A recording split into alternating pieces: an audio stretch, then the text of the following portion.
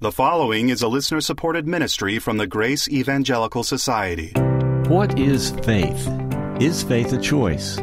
Which comes first, faith or regeneration? And why is mental assent thought of as a bad term to some?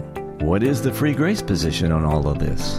We're going to talk about it coming up next. So glad that you've joined us today on Grace in Focus, the radio and podcast ministry of the Grace Evangelical Society.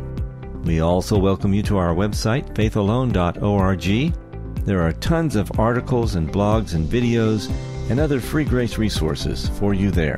That's faithalone.org. Now with today's discussion, here are Bob Wilkin and Ken Yates. Bob has a question from a country in Africa.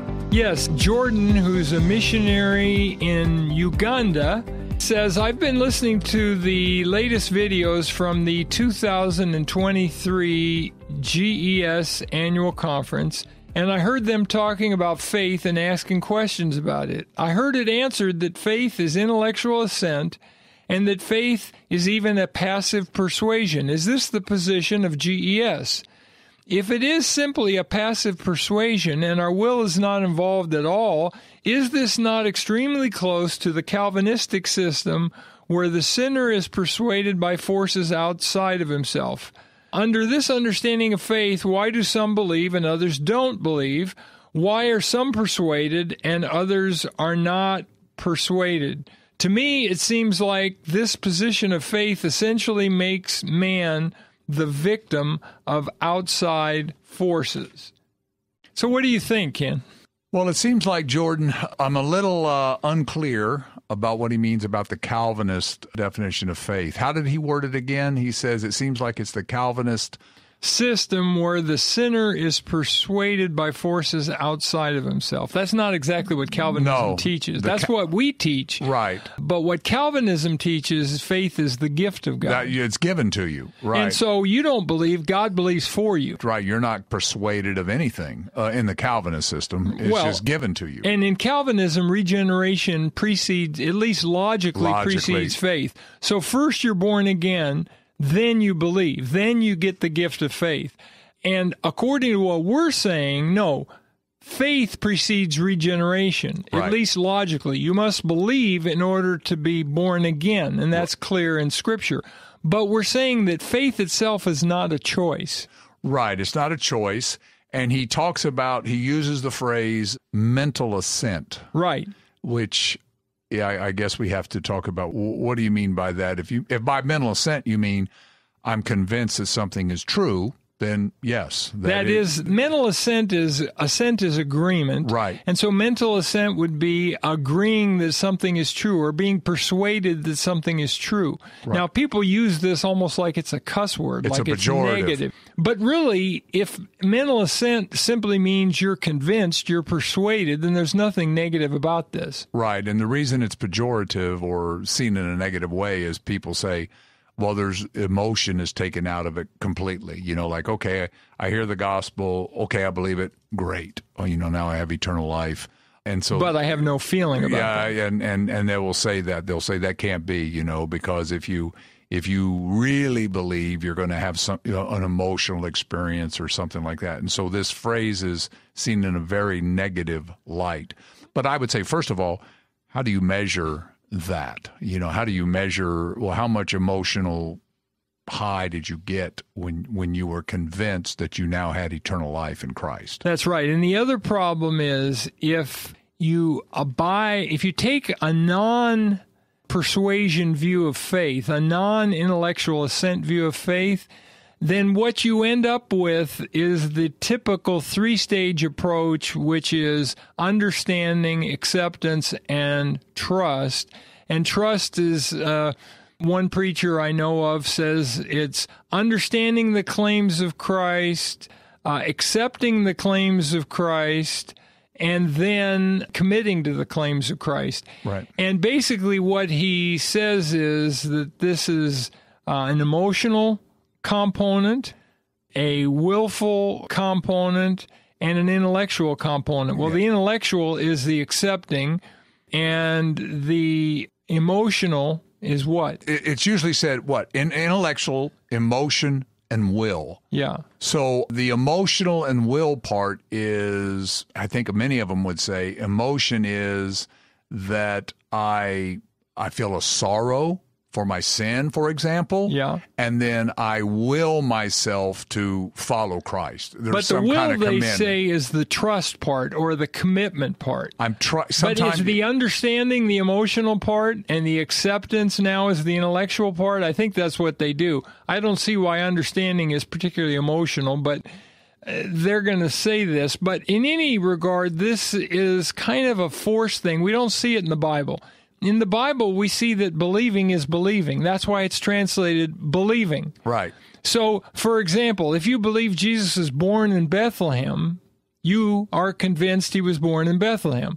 If you believe Jesus rose from the dead, you're convinced he rose from the dead. It has nothing to do with some sort of emotional component or some sort of willful component. You don't choose to believe Jesus rose from the dead. The evidence convinces you. Exactly. And that carries itself over in so many areas of life.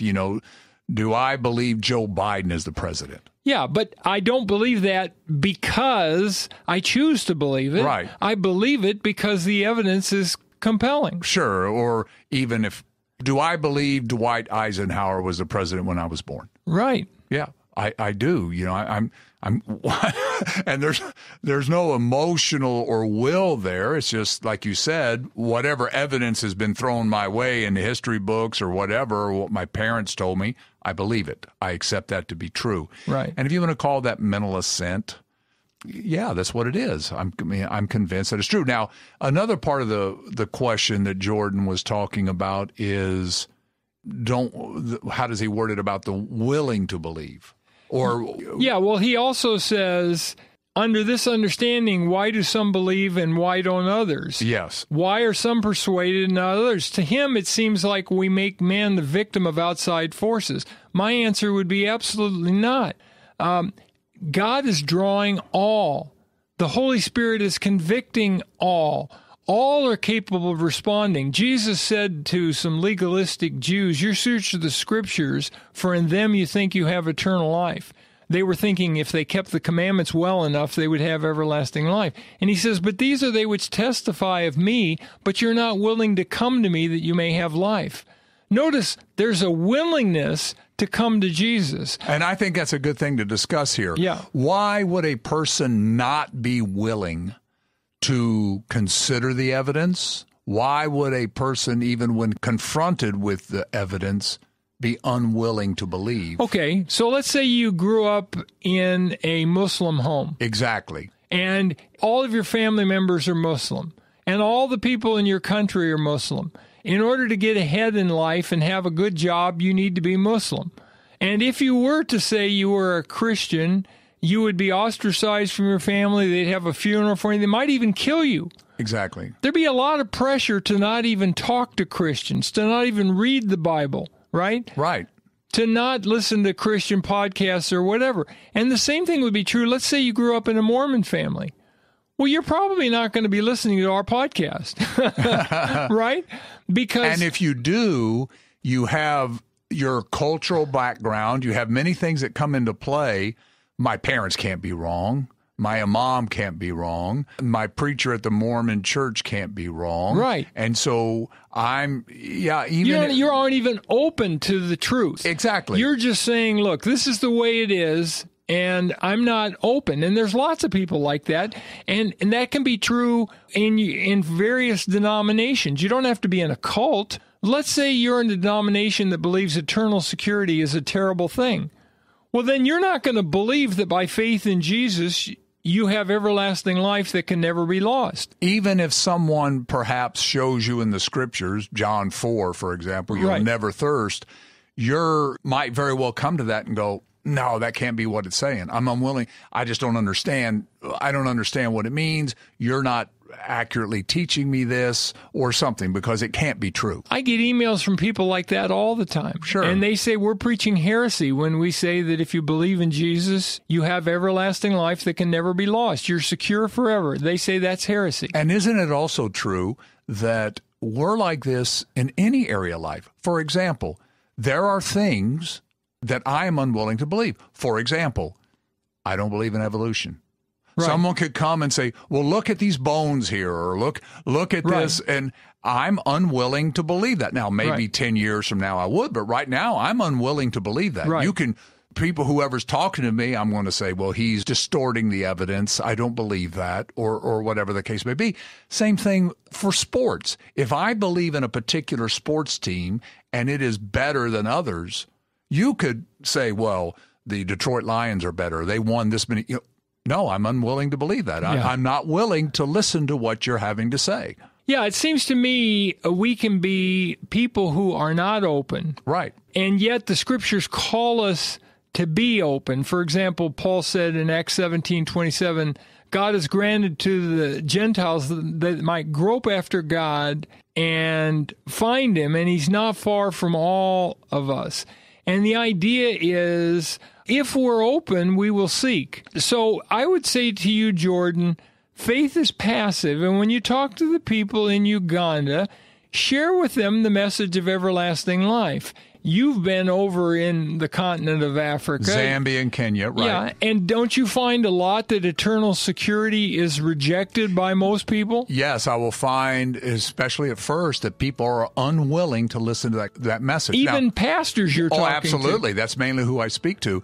And they are unwilling because it'll cost them their jobs. It's what they grew up in, their culture, whatever the case may be. Now, I will say later, many of them are willing to look at the evidence. And the reason is, if you begin to throw out some things that make them think about it, they start to become willing. More open. Right, and then maybe they pray about it. Sure. And eventually they come around.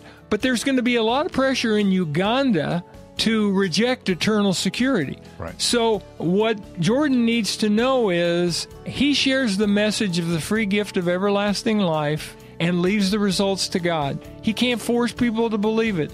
And he can't force them to be open to it. He can't force them to be willing to look at the evidence. Right. And he can tell them, if you're open, pray about it and read the Gospel of John and just ask God, is it really this simple? And if they do that, then they will eventually come to faith in Christ, because God's a rewarder of those who diligently seek Him. They will be convinced that it is true. They'll be persuaded. Amen and amen. And remember, when you do that, Jordan, and for all our listeners, keep grace in focus. Would you like to deepen your understanding of Scripture and the Christian life? Well, a great place to start is our website. It's faithalone.org. That's faithalone.org. We would like to thank all of our financial partners who help us keep this show going. All gifts are tax deductible and very much appreciated. If you'd like to find out how you can be a financial partner, visit us at faithalone.org.